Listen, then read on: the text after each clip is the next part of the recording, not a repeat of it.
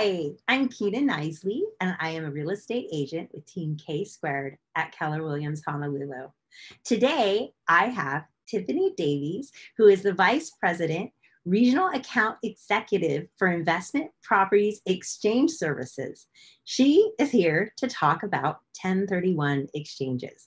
Welcome, Tiffany. Thank you so much for joining us. Thank you. I'm excited to be here.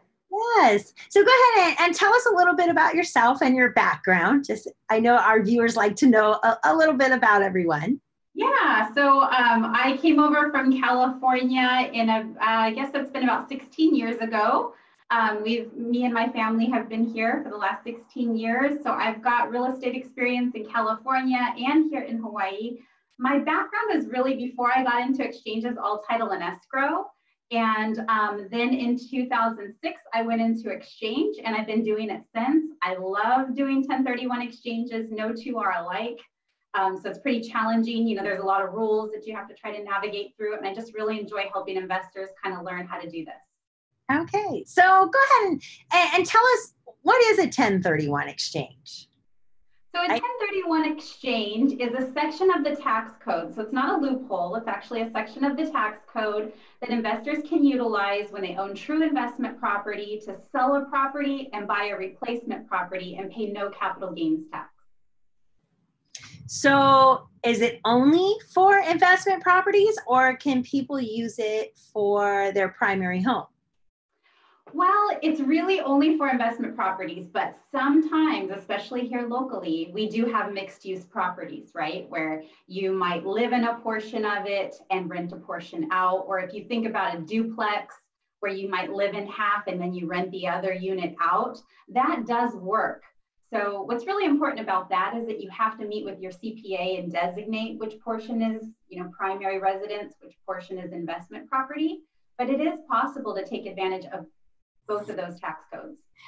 Oh, okay. So yeah, I didn't know that. That is a good thing. So who do we primarily see using 1031 exchanges? Is it people that live here on the island? Is it mainland owners? Who's using them? So it's really the mom and pop investor. We've got a lot of investors here locally that are doing exchanges, but everybody loves Hawaii. So we've got a lot of mainland buyers coming in from places like Florida and Texas and Seattle, Washington, California. A lot of people are leaving California right now. You'd be surprised, and coming here and buying. And then we have people that are selling here and going to other places. So there's a lot of movement here right now, a lot of 1031s going on. So we've been very busy. So it's, see, I owned an investment property and I was ready to sell it. How do I use a 1031 exchange? Mm-hmm. So yeah, I kind of wanted to talk about what is the life of an exchange, right? So how do you get this thing going? And you kind of know a little bit about this because you're a real estate agent, but the first step goes into when you're actually listing the property. You add that 1031 exchange addendum to let any buyer know that at no delay or extra expense to you, I plan to do a 1031 exchange. And then when you're actually in escrow, that's when we get involved in the process, right? When escrow's actually been opened, that's when we get in there communicating with escrow. We request a couple documents like the preliminary title report, the contract. We draft these exchange documents. Those exchange documents are so vital to doing an exchange. Those have to be in place before closing occurs. Then let's say closing happens and tomorrow's day one of our exchange. So then you're in this exchange timeline. You've got 45 days to identify, right? That's the hard part. And you've got in total 180 days to close. And then there's a second leg of the exchange. So when you actually pick out your replacement property, we work with that other escrow and we do the same thing. We draw another set of docs, they're signed, and then we send that money over there and close out the exchange. And if that all can happen in a timely manner, then you've met the qualifications of a 1031 exchange and you've been successful. So can I sell my investment property that I own here in Hawaii to buy a owner occupant property that I want to live in California? Is Unfortunately, no. Yeah, so 1031 exchange is just for, it's investment for investment. So it's for investment or business purposes. So you would want to sell an investment property and replace with another investment property. So one of the, a lot of people get kind of hiccuped on what is like-kind property, right? So they think if I'm selling a condo, I can only buy a condo. Or if I'm selling a single-family home, I can only buy a single-family home. So you can buy any type of real estate asset. It can be vacant land, it can be a condo, it can be multiple condos, it can be a home, or it could even be industrial or commercial property, but you can't just move right into it. So I've run into this as an agent. I had a client who inherited his parents' property and he sold it and wanted to do a 1031 exchange. Is that something he was able to do or not? Well, with those clients, we always want them to meet with their CPAs. And just quick disclaimer, I'm not a CPA, I'm not an attorney, I'm not an accountant, so I can't give specific tax guidance or advice. But I can say that what happens when you sell a property that you've inherited, you get a step up in basis, right? So whatever the value is, say my mom leaves me a property, she passes away today, she leaves me a property that I inherit tomorrow, and it's worth $1 million. Which I would really appreciate. But it's worth $1 million. I inherit it today, and I get a step up in basis to $1 million. So if I sell it today, I pay 0 capital gains tax. I can pocket that money, walk away, no tax on it. If I hold on to that property and I say I rent it out because I don't want to live in it, I just rent it out, and then I sell it in 2 years and it appreciates from $1 million because I inherited it, but it appreciates to, let's just say 1.2 million. I would pay tax on the 200,000 portion, not the million. Oh, okay. So just whatever it appreciates beyond what that step up in basis is. So yeah, it's really tricky when you have people inheriting property. Sometimes they need to do an exchange, sometimes they don't. And they would check with you about that or their CPA? They can talk to us and we can help them, but we are usually going to push them back to their CPA because we always want the CPA to put their stamp of approval on it. So yes. So, I work a lot with investors who buy properties, rehab them, and put them back on the market. Is a 1031 exchange something they can use to bounce from investment property to investment property that they're flipping? Is that something they can do? Typically, no. So, people that do flipping, that is actually what the IRS might consider a developer. They live on that income that they receive from those flips. They're moving very quickly. They're trying to just buy a property and turn it for a quick profit. 1031 exchange is more a buy and hold strategy. So it's, you're buying an investment property, you're holding it for a period of time, let's say 2 years, and then you can sell it and do a 1031 exchange if there's appreciation there. But typically flippers are moving so quickly, they're not holding for 2 years, right? Or even maybe a year and a day. Some people would say you need to wait at least a year and a day to 2 years before you sell an investment property. Because after a year and a day, then you're technically in the long-term capital gains bracket. Anything under that, it's a little more risky. So we're not the exchange police. We don't tell clients what they can and cannot do, but typically we just know, 1031 exchange isn't really for flippers. But you do have investors that do flips, and then you have investors that buy and hold and rent them out for a period of time, right? Yeah, we did. We had a show on that with CJ about the BRRRR. So with a BRRRR, where they're buying it, they're rehabbing it, they're renting it out, they're refinancing it, that is something that they can then come to you when they're ready to let that property go. Yes, absolutely. Yeah. So what are some of the pitfalls of doing a 1031 exchange? The pitfalls can be, the 45 days comes and goes very quickly. So the faster that you're lining up the sale and the replacement property, the property, we call it the relinquished property, the one that's being sold, and then the replacement. The closer that you can work those two, the sale and the purchase together, the more chances of success you're going to have. So that's one area where that can be a pitfall, is the 45-day identification period. Not knowing the basic rules of reinvestment. So if I'm selling for $500,000, I need to buy for $500,000. A lot of people think that they just need to move their equity over. So they sell for 500, there's a payoff of 250,000 to a mortgage, and then there's, actually coming into proceeds 250,000. People think that they only need to replace the 250, but it's actually sales price for sales price. And when I say sales price, I mean net sales price. So you do get to minus off closing costs and commissions, but after that, that's what actually needs to be replaced in the new property. So that can be a pitfall. And then there's lots others. We covered that in the last talk that we did for your investors there. And there are a lot of pitfalls. Some of the other ones are maybe not utilizing all the exchange funds. So say I'm selling for 500,000, but I want to take $100,000 of proceeds out of that, which is totally possible. But then clients don't realize they're just going to pay tax on that 100,000 that they hold back. So pre-planning, a lot of pre-planning goes into this, and they can, we don't charge for our consulting and kind of talking about the 1031 exchange or how we go about structuring it. So we're always happy to meet with clients and talk about it. So if I sold a property for $1 million, can I then purchase two $500,000 investment properties? You can, which is a great way to leverage, right? So you can sell multiple and buy one, or you can sell one and buy multiple. Oh, okay. So what if I'm, driving around the North Shore and I see this property and I fall in love with it and I put an offer on it?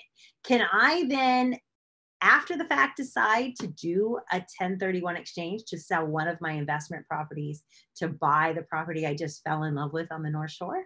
Yes. So there's a couple ways to structure something like that. With, we always try to, work everything as a forward exchange if we can, where, just finding a property. Actually, we did something very similar. We found the property we loved first, just like you were saying, by driving around. We found a great property, and we hadn't even listed the properties we intend to sell. So what we did is we made an offer. And that didn't make it necessarily a reverse exchange by making the offer, but we worked with the seller on the one we wanted to buy while we listed our other properties, and they allowed us about 3 months to get our listing sold, and then we could move in a forward 1031 direction and buy our replacement property, right?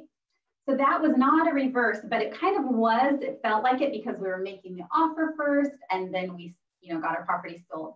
But there is something called a reverse exchange, where you actually can physically buy your replacement property first. You can close escrow on it, and then that starts your clock. You've got 45 days to identify what you want to sell. You've got 180 days to get your property sold.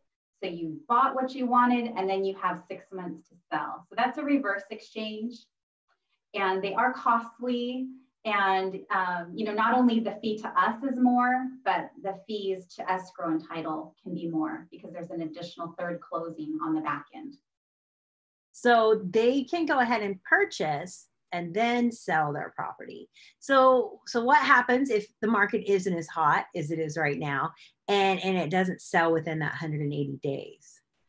So they don't have a taxable event, right? Because they didn't sell anything. So that's kind of the good news. And if they're an investor that can afford to hold both properties, they just own two properties now. They own the one they purchased and they own the one that they intended to sell. They can still do a forward exchange into something totally unrelated to what they purchased. So they still have the ability to do a forward exchange. So it's not the end of the world. They own both properties. They don't have a taxable event. But not everybody can afford to do that. So the other thing that I want to point out is that we are doing what's kind of it's a little unusual, but non-safe harbor reverse exchanges. So we do those at IPX. And that is where sometimes people move outside of that 180 days to sell. Now, we don't do this on forward exchanges, just reverses. But the non-safe harbor reverse exchange is where we're going to venture outside of the 6 months to sell. They've got up to 2 years to sell. And yeah, it's possible to do that, very costly. We're taking on a little bit more liability at IPX to put together something like that. There's a lot of work that goes in behind the scenes. And but it is something we're doing. So are you seeing a lot more 1031 exchanges now with COVID and unemployment the way it is? Our real estate market, we're going to talk about that a bit too, is still going strong. But are you seeing more landlords wanting to 1031 exchange out of their rentals?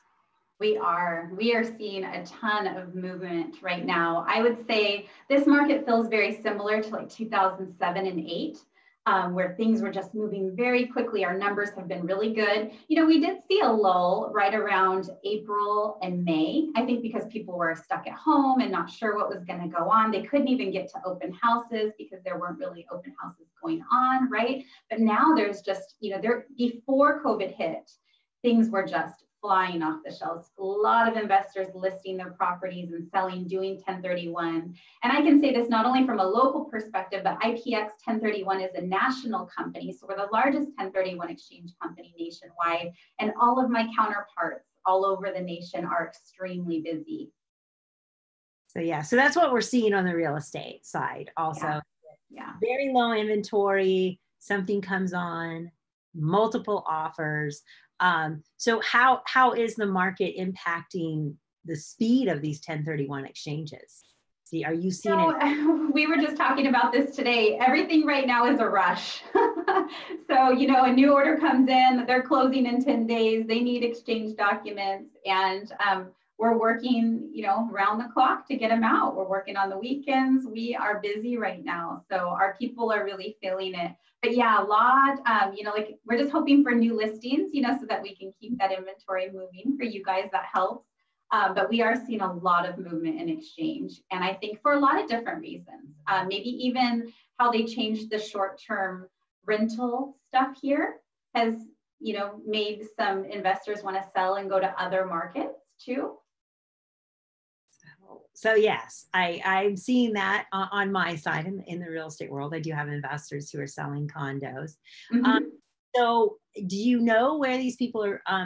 I don't know if you guys can break it down to, are people selling here in Hawaii and doing the exchange to purchase on the mainland, or is it mainland exchanging to mostly purchase here on Hawaii?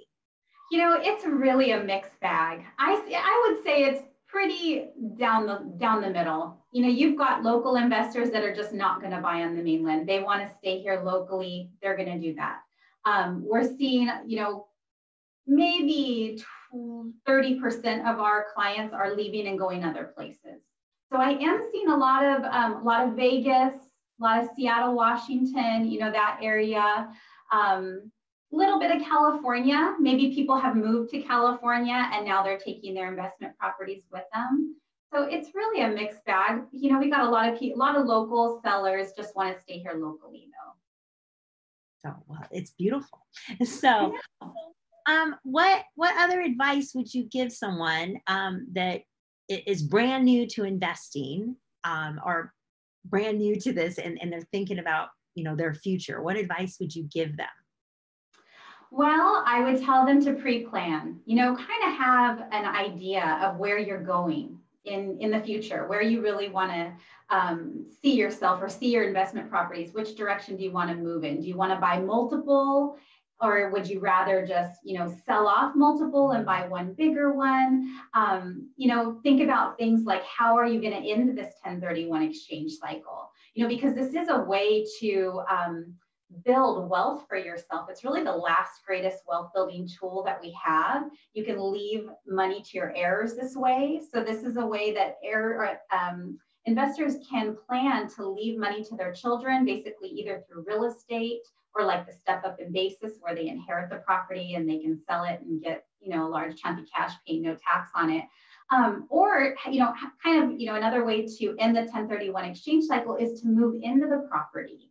You know, a lot of people forget about that and don't realize that they can actually move into their rental property and live there for a period of time. So they would rent it out first, right? They rent it out first, then they can move into it. And they can stay there indefinitely and kind of end that 1031 cycle to where they don't end up having to pay tax on that property. So I can buy a rental in Orlando. Say I want to go to world when they open back up and COVID is over. I can buy a rental property in Orlando, and then in 5 years, I can move into that property, go to Disney every day, and not pay my capital gains taxes. That's correct. If you stay there indefinitely, never leave, you will never pay tax. And then after you've lived there, you rent it out for a couple years, then you move into it, you start this conversion process. And after you've lived there for 2 years, that's technically your primary residence. And then you can start claiming the 121 homeowners exclusion. So that's your primary, and you can actually even sell it 5 years later. And you can claim that homeowner's exemption, 250,000 if you're single, 500,000 if you're married, and you can't sell it again and get that 121 homeowners exclusion. Really? So I can sell my rental property that I've lived in. Now, how long do I have to live in it? You have to live in it for 2 and own it for 5. So it's 2 and 5. You've got to live in it for 2 and own it for 5. But I can sell it and avoid the capital gains taxes. That's so we correct. keep talking about capital gains taxes, and we've not really given anybody a number to make sure it's worth doing a 1031. So right now, what are capital gains taxes? How much money? Yeah. So a lot of clients call and ask me that, like, Tiffany, what am I going to pay if I've got to pay my capital gains taxes and just not do this exchange, not mess with it? So I tell them somewhere upwards of 25%, really. So 25%, it's broken down by, you have to pay to the federal government, you've got to pay to our state government, and then there's something called depreciation recapture. This is the hidden tax. So federal, anywhere from 15 to 20, 22%, then another 7.25 to the state of Hawaii. And then depreciation recapture is 25% of all the depreciation that we took. So what that is the IRS allows you to depreciate residential real estate for 27 and a half years. They allow you to depreciate commercial real estate for 39 years. Every little year you get this credit back to you. So every year, let's say we do that for 10 years and then we sell an investment property. We took $3,000 for 10 years. That adds up to $30,000. Then the IRS is going to recap 25% of that. So when you're talking about what am I going to pay in capital gains tax collectively, somewhere upwards of 25 to 35%, and that scale is based on your how much you earn. It's based on your income. So if you're a lower income earner, you're going to be at the lower end. If you're a high income earner, you're going to be at the higher end of that bracket. So this is 25 to 35% of the entire sale price, or what you make? What you gained. So if you're selling a beachfront for $1 million that you purchased for $300,000, you're going to pay 25% of that $700,000. That's correct.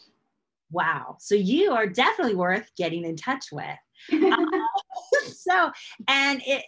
What if someone does want to do a 1031 exchange? How would they get in touch with you to save that couple $100,000? Yeah, so we're easily reachable by phone. Our phone number is 808-387-4140. They can email us. They can easily find us on the web at ipx1031.com. But basically just pick up the phone and call me. I try to be very, talk about this in really simple terms that makes it easy to understand.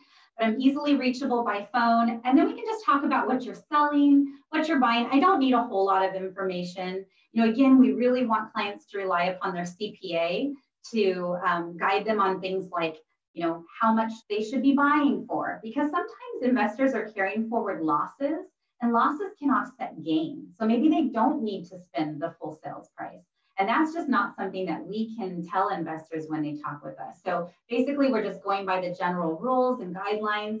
We talk about things like how much they're selling for, what they intend to buy, how long they owned it, where the escrow company is that they're working with. We get in touch with that escrow, and then we just start moving forward very slowly. I try to make it very simple for people though. So yes, and I can always get you in touch with Tiffany. So does your company's investment property exchange services do anything but 1031 exchanges, or is that's your primary focus? That is it. That is all we do at IPX. We are just processing 1031 exchanges, working with investors, and I really enjoy what I do. It's, we're kind of the hero because we just help people learn how to navigate something that's really complicated. Well, great. So like we talked about, the market right now, we definitely need more inventory on the market. Properties are flying off the shelf, single family homes especially, over asking. So if you're thinking about listing your home or you're thinking about listing your investment property, please reach out to one of us because we would definitely love to talk to you. And right now the market needs it. I know some people are afraid. We definitely do take a lot of the COVID precautions. So, but these properties are just going like crazy. So thank you so much, Tiffany, for joining us. I even learned that. I love these shows because I always learn something. I try not to sit here with my mouth open. Thank you so much. That's awesome. ThinkTech Hawaii. This was The Life of the Land is in its Real Estate. And I will see you all in a few weeks where I will have a property manager talk to us about how's it going right now? How is the rental market? Are tenants paying their rent? What are we seeing? So I will see you all in a few weeks. And thank you again. All right. See you all. Thanks, Kina. Bye.